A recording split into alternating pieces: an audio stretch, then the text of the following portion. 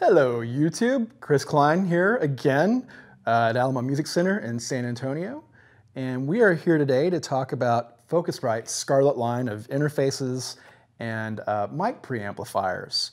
As you can see here, we have quite a collection that we want to discuss, and we want to try to give you all the salient points of each device and how it can benefit you in your studio setup, and maybe some common uses as well. So hang tight, and we're going to get started here in 1 second with the Scarlett Solo that's here in the very front. We're going to unbox these for you too, so you can get an idea of what they look like and how they smell. So let's get started. All right, the Scarlett Solo. As you can see, it's a pretty small box, and we're actually going to open this box up. This is the first interface that we're going to talk about. It is the most basic interface that they have, and by basic I mean it with the least amount of inputs and outputs. There's really nothing basic about it, honestly, at the end of the day, because it's a really, really great interface. As you can see, it's a really, really sturdy red metal box. Most of the Focusrite interfaces are like this, and this one is particularly small. It is the Scarlett Solo, so this is going to fit into your computer bag or your backpack with great ease for portability, so you can record on the go pretty much anywhere. Now, the front of the device has one mic input and one instrument or line input, which is switchable. So it's a true high Z input if you're a guitar player, for instance. And then you have separate gain controls or pots, trim, mic or line trim for each input, as well as a monitor control. And then you have a headphone output. Now, the monitor can be switched to direct monitor, which means that you're actually just feeding the input directly into the output through the interface, and it's not going through the computer. It's a little bit different. You're not going to experience any latency if you do that. And if you don't have it switched like that, the latency is very, very low. But that's going to come into play with your DAW and how you have your DAW set up as well. The back of the device has a USB input, so this is powered via USB, and then you have an unbalanced right and left output, which is an RCA style output. This supports sample rates all the way down to 44.1 and up to 192K, which is amazing for this tiny box. Tremendous value packed into this interface, the Scarlett Solo. It also comes with a bunch of software, and they all do. A bunch of software, Ableton Live Lite, Pro Tools First, some samples, and some other software instruments. So again, the value is tremendous. Portable, mic input, line instrument input, volume control here. This is a great box, especially if you are a singer-songwriter and your primary instruments are your voice and guitar, or some other instrument. Again, this is just one input though, so it's going to be mono. But tremendous value in this small little box. Highly recommended. Next up is the Scarlett Solo Studio. So we're looking at the same interface, but this time you're getting an entire package. You're getting headphones, a microphone, a mic cable. So I'm going to go ahead and open it up real fast. And as you can see, we have these beautiful black and red headphones. Close-eared, nice big earmuffs, you know. Take this off, you look like Princess Leia or something, right? Let's set these here. And then we have this little condenser microphone, really great build. It's really great quality. It is cardioid, so it's going to pick up from the front, reject everything else from the back and the sides, theoretically. There's always going to be a little bit of bleed. And then you also get the mic clip, or the mic attachment. It's not really a clip, is it? It screws in. We'll call it a clip. That's the generic term, right? So it's really a great package. And of course, we have the interface here. I'm not going to open this one up because we've already seen it and everything. And then it comes with all the software that I had mentioned before. So you kind of get everything in one neat little tidy package, really, that you need to just start recording right out of the box. And if you are, let's say, not a singer-songwriter, but you want to get into the podcasting world, well, here you go. You're ready to rock. You've got a beautiful mic, great interface, cable, clip, headphones, the whole shebang. It's all right here. Tremendous value once again. Everything is built really well. This mic sounds really, really great. The pre is really, really clean, excuse me. It's going to capture the voice really, really well. And then if you are the singer-songwriter, well, then once again, we have that one solo input on the front as well for your high Z guitar output or some other instrument that has a line level coming off of it, whether it be -10 or +4. Very, very cool. Great package. You can't go wrong. Next up is the 2i2. Now this is a step up from the Solo. Let's unbox it really quickly. Okay, so as you can tell, once again we have the red durable metal case. It's not too much larger than the Solo, so it's still incredibly portable. You know, great for if you're gigging on the go or you want to record on the fly somewhere. You've got your handy Focusrite Scarlett interface on you at all times. But with this one, we now have 2 mic inputs, phantom power, which we also have on the Solo. I'm afraid I didn't mention that. So phantom power for a condenser microphone, so we can send power to it.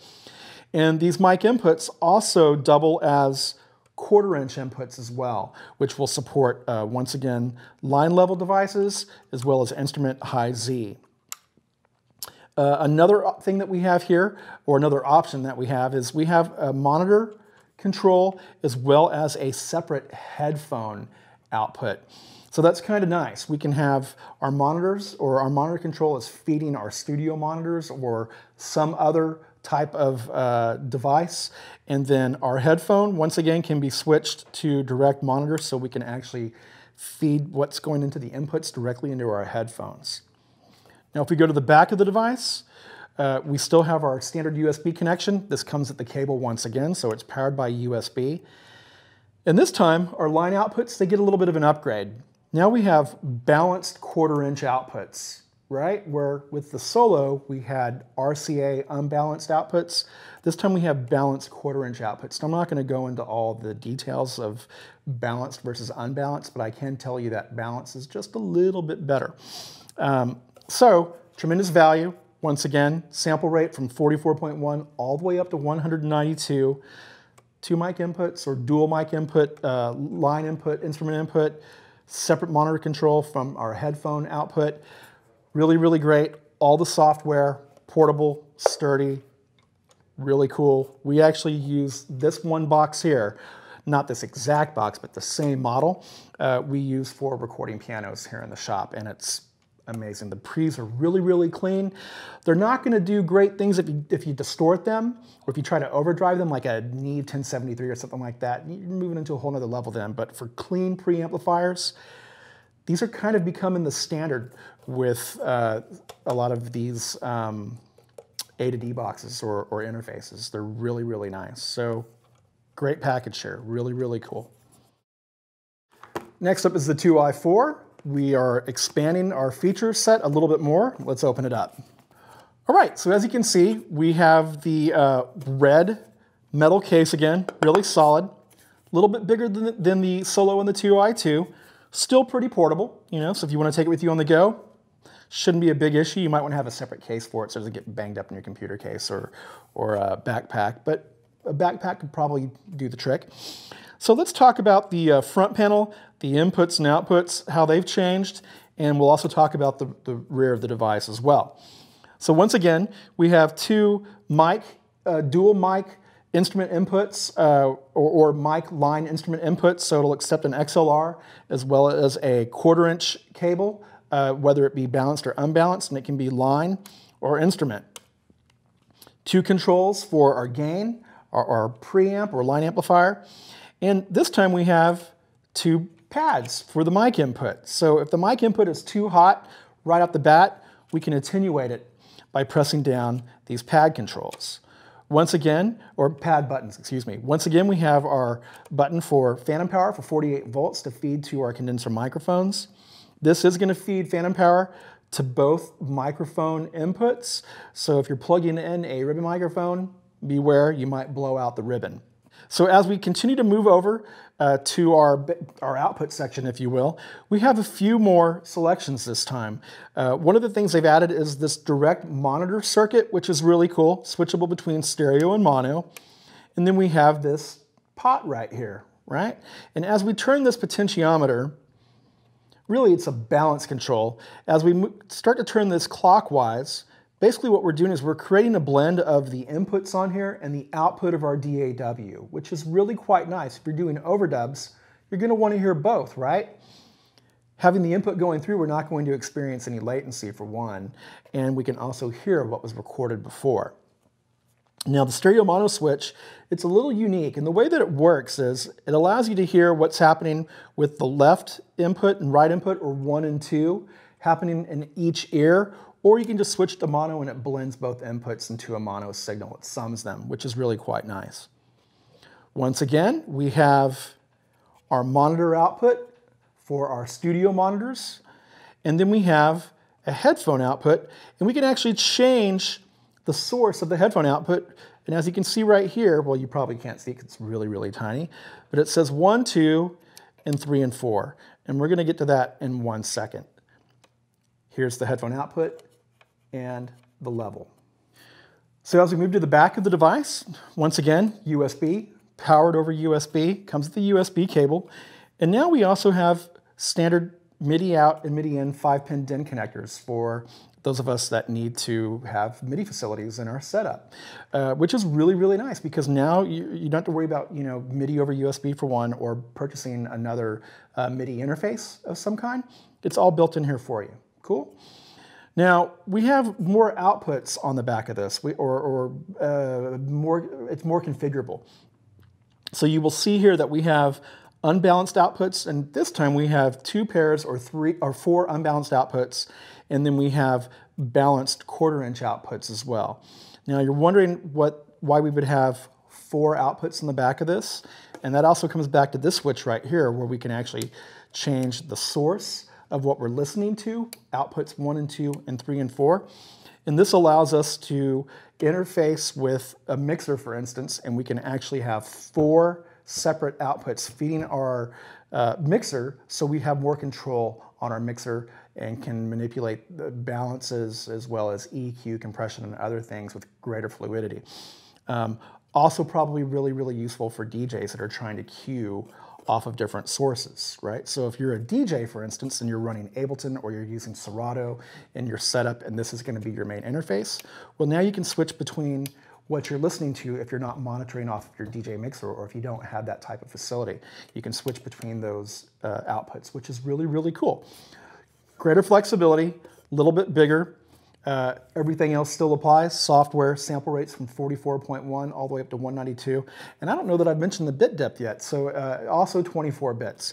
So lots of clarity, lots of headroom. The pre's, once again, really, really clean. They're all sharing the same pre's, really, really nice. You don't want to drive them too hard because they will distort. It's not going to be pretty, but they are really, really clean and really, really accurate. This is the 2i4. The Scarlett 6i6, still moving up. Let's unbox this. So once again, we have the familiar red metal casing, very sturdy. Probably not quite as portable as the other devices. I mean, it's not a hulking beast of an interface, but there is a little more. There's a little more to this as far as the form factor is concerned. You know, stepping up from the 2i4, the 2i2, and the Solo. So let's look at the front of this. Once again, we have 2 mic inputs, and these are also instrument inputs. So mic and instrument. The line inputs are actually going to be on the back on this device, but we'll come back to that in a second. So mic and instrument, XLR and 1/4 inch once again. We also have phantom power, and there's also a pad that can be enabled, but the controls are not here on the box for the pad. Now, as we move over, we also have our monitor. And we also have, if you look here, we have 2 headphone outputs, 1 and 2, which is pretty nice. We can control the master level of the headphone outputs going to our talent that is recording. If we go to the back of the box, we have the input for the power switch. And now we've added these SPDIF inputs and outputs. And you're probably wondering, well, what does SPDIF mean? It's a protocol. It's Sony Philips Digital Interface is what it stands for. And it allows you to send digital signals over a coax or an RCA type cable. You've got stereo out and stereo in. So this actually gives you 2 more inputs and outputs. Now you're wondering, well, why would what am I going to use these digital inputs and outputs for? It depends. Any number of devices are going to have digital inputs and outputs that conform to the SPDIF standard. It could be an effects processor, a keyboard, maybe you're grabbing something off of a camera. Who knows? It exists.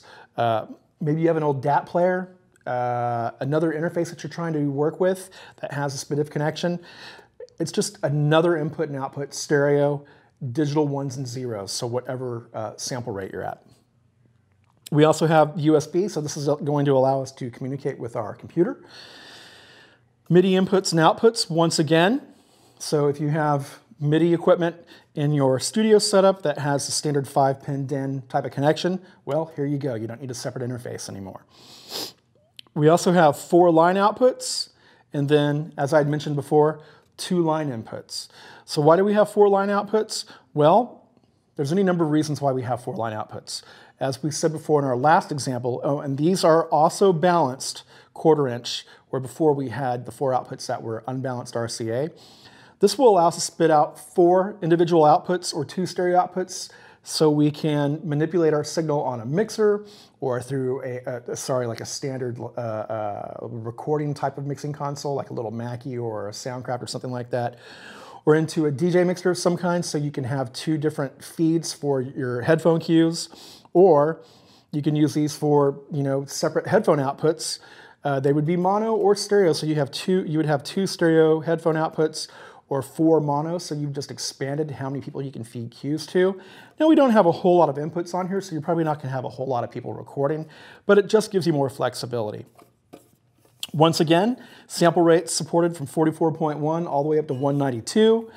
What am I forgetting here? Comes with all the software once again, and some of these other boxes also have the Focusrite control software, which will allow you to manipulate and mix what's happening with the box inside of your computer. Beyond that, that's what this box does. A little more flexibility. Cool? And we're moving on up, just like the Jeffersons, right? The 18i8.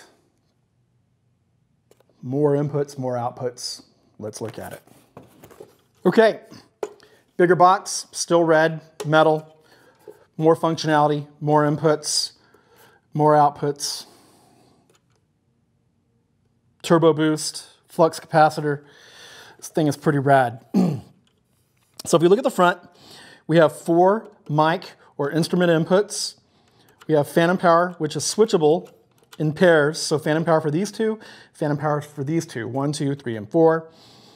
You've got your trim or your gain for your inputs. And then we come over here and we have our monitor control, once again, monitor level or volume, and our 2 headphone controls as well. This time we can actually mute it, which is kind of nice, right? Okay, let's move around to the back. Oh, and these pre's also have pads as well. Move around to the back. Power switch, once again, this does need a wall wart. Power is required. It's more robust. There's more technology. USB is not going to cut it. So there's our power switch. There's the input for our power. Once again, we have the SPDIF input and output. So stereo, digital in and out via the SPDIF coax connection. Again, it's kind of like an RCA cable. And then we have MIDI output and input. Once again, 5-pin DIN, standard MIDI control or MIDI protocol. It's been like that since 1983. USB connection. This allows us to communicate with our computer. And now we have an optical input. This is the ADAT light pipe protocol. And this is going to carry 8 channels of preamp information or output from another device into this box, right? So now we've got 1, 2, 3, 4, 1, 2. These are our inputs. 1, 2, so we're at 6, right? 8 here, 14, and then we have 4 more line inputs on the back, which gives us 18 inputs altogether. That's pretty amazing. Now for our outputs, we just have our monitor outputs at this time, 1 and 2, right? And we still have the SPDIF output too, which can be utilized for, it's up to you. You might want to use this with a higher end A to D converter, or excuse me, D to A converter for your monitoring for your front end, right? So your 1s and 0s are being crunched at a higher rate. However, this box does a fantastic job on its own. So we just have the 2 outputs here. The additional 8 inputs via ADAT, once again, fantastic, and I'm going to explain this a little bit further when I move to one of the other boxes, so you can have a better understanding of what's happening. Sample rates are the same, 44.1 all the way up to 192, and you have more functionality with Focusrite software, which will allow you to manipulate things from within your computer, which is pretty nice. So all in all, this is a really, really great box. It will allow you to record, once again, up to 18 channels, which is pretty amazing. That's a lot of instrumentation, 18 channels. It's just up to you as to how you're going to make it work for you. Cool box. The 18i20, bigger box, bigger interface. Once again, let's take it out and let's explore the front and the back. Guess what? It's red and it's metal, once again. The face of it is black. It's 19 inches in width, so it conforms to standard audio racks. This is a cool box. There's a lot happening here, and it really ups the game. This is going to be definitely more of a professional type of interface. But let's explore it real fast and talk about the ins and outs and other facilities that it has. It's slightly different than the others, obviously.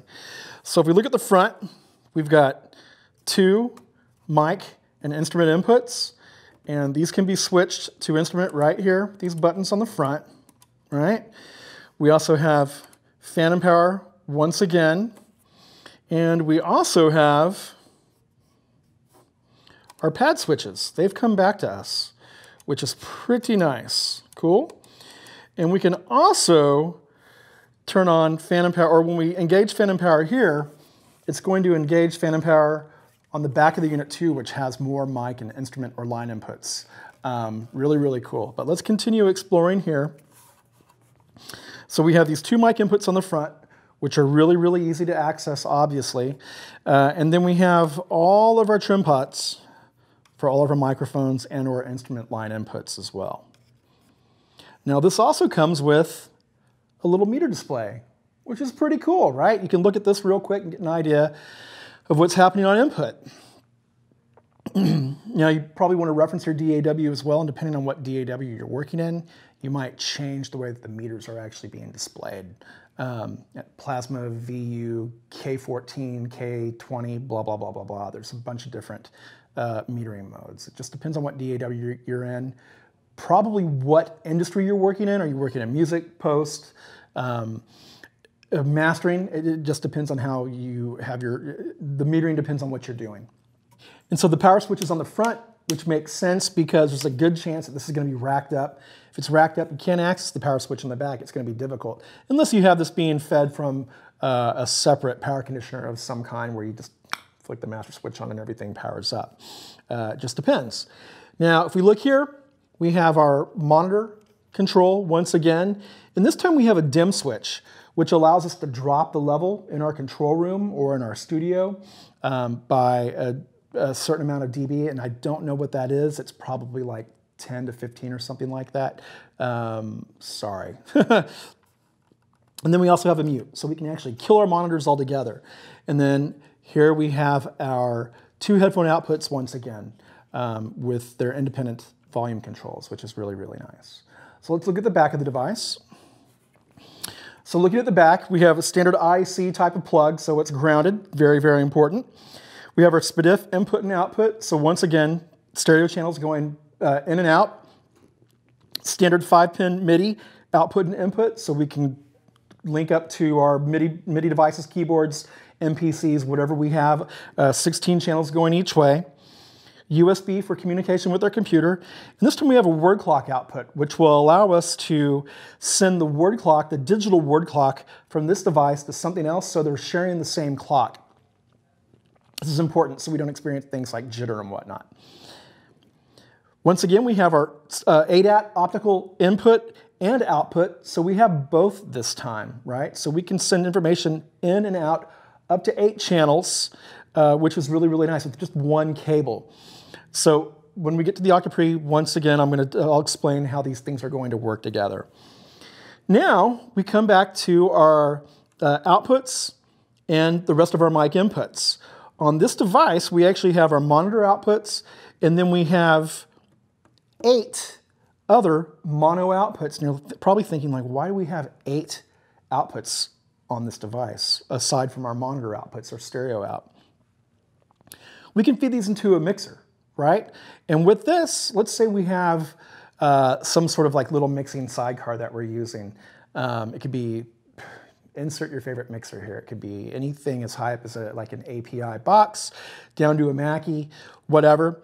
But you can spit out stem mixes. So let's say, 1 and 2 are drums, 3 and 4 are keyboards, 5 and 6 are guitars, 7 and 8 are vocals, whatever you want to do. Or you're just trying to affect things individually, or you want to use these for hardware inserts, right?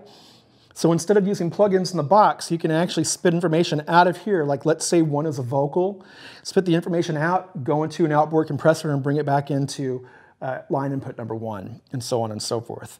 It just gives you greater flexibility, right? It's definitely more of a professional type of box. And I'm not saying that these other smaller boxes can't be professional boxes, but this just allows you to do a lot more inside and outside of your computer, which is really, really cool. So once again, stereo monitor outputs, 8 individual mono outputs, and then we have 6 mic or line inputs, XLR or 1/4 inch in the center. So there's a lot happening here. It's really a great box, a little more professional, and I'm not saying that these other boxes, these other boxes that are over here are not professional as well. This just allows you to do a whole lot more as far as routing into and out of the box and playing with stuff out here in the physical world and not being confined to just plugins. And it just gives you more options, really. And it's really up to you and how you configure your studio and what you need it for as to how you're going to make all these things work for you most effectively. And it's a great price. And we haven't talked about the prices yet. We'll get to that towards the end. I'm just going to give you a range so you have a kind of a ballpark idea of what's happening as you move up the line. But really, most of this stuff is not super expensive. The value is tremendous, and they work really, really well, and they're built like tanks. They're just great, great devices. So we're going to end our journey with the Scarlett Octo-Pre Dynamic. Now, there is another version of this. It's just the Octo-Pre without the dynamic, so I'm going to kind of sum up both units looking at this one. So let's take this out of the box. Once again, red, metal, sturdy, has the black face, but this is just microphone preamps and compressors, right? 8 of the classic Focusrite Scarlett preamplifiers and 8 compressors that are in line. The other version of this, the Octo-Pre, is just the preamps with no compression. So if we look here, we have our microphone preamplifier pots, or the trim, and then we have our compression knobs and these buttons that say more. So as we turn up these compression knobs, we're going to compress our signal further, and then as we click on more, it changes the ratio. And all this stuff is program dependent upon how much level is actually coming into the unit and how you turn this up, right? Where eventually you can get it to basically a limiting function as you bring it all the way up counterclockwise, excuse me. Once again, we have our meters on the front, because this can also be used as an interface, not just preamplifiers and compression. So we have our meters on the front, and if we come over here, we have a button that says sync. How are we going to sync this? Internally, through light pipe or ADAT, or through a word clock. Now, if you remember the 18i20, we had that word clock connection on the back. We have that here as well, except this time we have both an input and an output. So once again, we have this meter bridge, so we can actually meter what's happening on input. And as we move over, we have a button that says sync. And this is going to change how the unit is clocking itself, or how it's being clocked, where it's getting clocked from. So internal means that the internal clock is happening, the word clock. If we switch it to ADAT, it's going to be looking to its ADAT input, so an external source for its clock. Or we can actually choose word clock via the B and C connector that we showed you before. Now in this one, we actually have an input and output, but we can actually have this sync to an external word clock. So maybe you're using this just for the 8 pre's and not as a standalone interface. Well, your interface that you're using you want that to be the master clock, and you're going to feed that to this. Cool? That way we don't have weird digital jitter problems and things like that. We can change the sample rate right here by pressing this button, 44.1 all the way up to 192. And then over here, we've got phantom power. It's in banks of 4, so 1 through 4, 5 through 8. And then we also have instrument switches for 1 and 2. And then right here, we have this ADAT to line, and this just changes basically the way that the whole unit is operating and how the ADAT inputs and outputs are communicating with the analog inputs and outputs. And then we have our power switch. So now looking at the back, once again, we have the standard 3-prong grounded IEC connection, plug. And then we have 2 ADAT outs and 2 ADAT ins. And the reason we have this is as we move up in sample rates, these start to split duties, okay? So if we're at 44.1 to 48, one of these can transmit 8 channels either way, in or out. But as we start to move up, we're going to split these to 4 and 4, and then as we get up to 192, 2 and 2. So when you get up to 192, these can only transmit 4 channels of digital signal in and out, which is still fantastic. It still can carry quite a load of information, inputs and outputs. Then we move over to our word clock in and out. Once again, this could be our master interface, right? So if that's the case, we're not really concerned about either of these. Or if we're going to use, let's say, another octopre in tandem, well, then we want the word clock out to feed the word clock in of another octopre, right? One of them has to be the master, and we want them to share a common clock. Does that make sense? Then we go to the front panel, and we would change the one that's going to actually see word clock. We would set it to receive word clock, so it knows where to clock from. And then we have our line outputs. We have 8 individual line outputs. You could assign 2 of these to be your stereo output or your monitor outs to go to your control room source or your control room volume if you have like a big knob or an SPL controller or something like that, dangerous audio. There's any number of different manufacturers out there that have dedicated control room systems. So we've got 8 outputs, and then we have our mic pre's and our instrument inputs, right?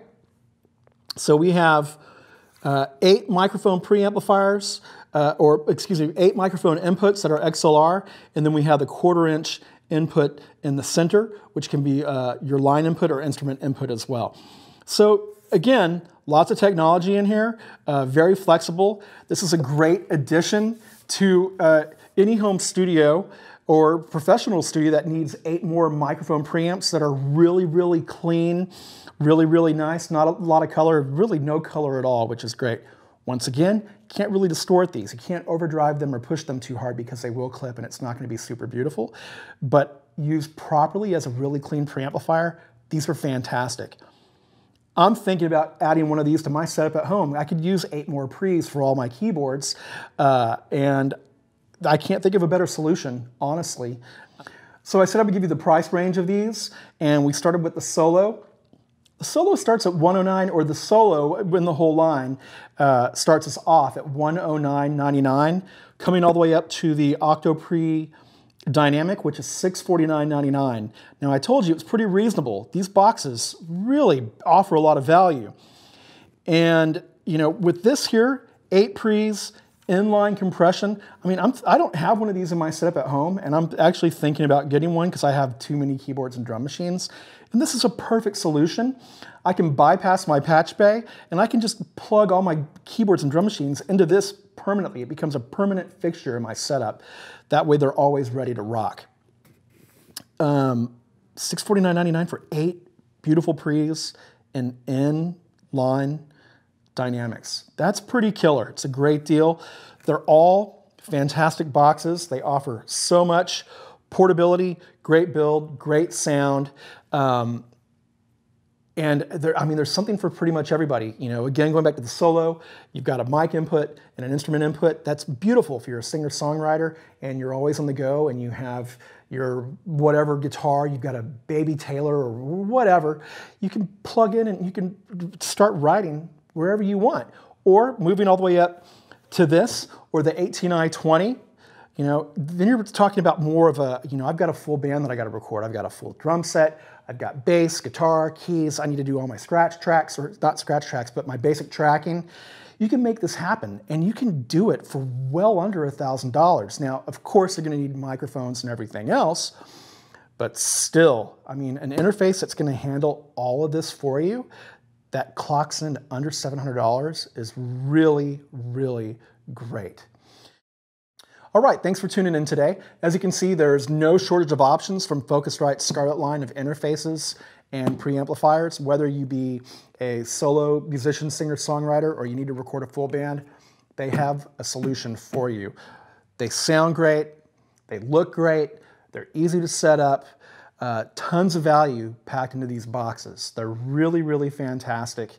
We're actually using the 2i2 to record pianos in the store now, because the preamps they're fantastic. They sound really, really clean, and they capture the piano the way that we need to, in conjunction with Warm's 84, the WA84 microphones in a stereo configuration. So with that being said, if you want to know more about these, or if you're interested in picking one up, you can always call us or seek us out on the internet. We exist on all kinds of different channels. And that's all I got for you today. Please subscribe if you haven't already. We will be back with more pro audio videos, so just hang tight. We want to share all this information with you. And I think we're done. Cool?